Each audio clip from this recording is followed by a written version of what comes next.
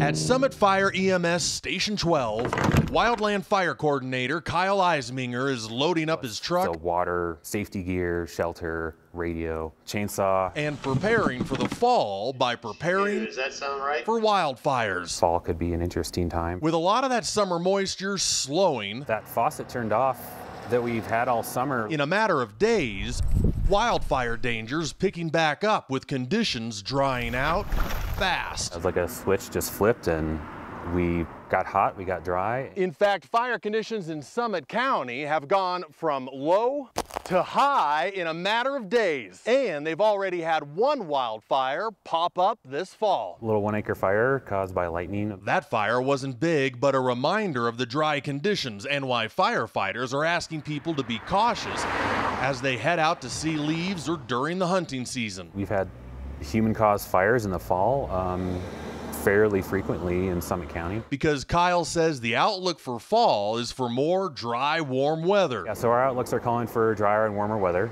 and for at least the next 120 days. That hopefully comes without any smoke. We all love the fall around here. Can be a beautiful time for sure. This past week in Summit County, some of the daytime temperatures got as warm as they do at the height of summer. The good news, Gary, is in the evenings now that we're getting into the fall season, the temperatures are starting at night to drop into the 40s. But of course, as people still camp and as hunting season starts, that means they're going to want those campfires.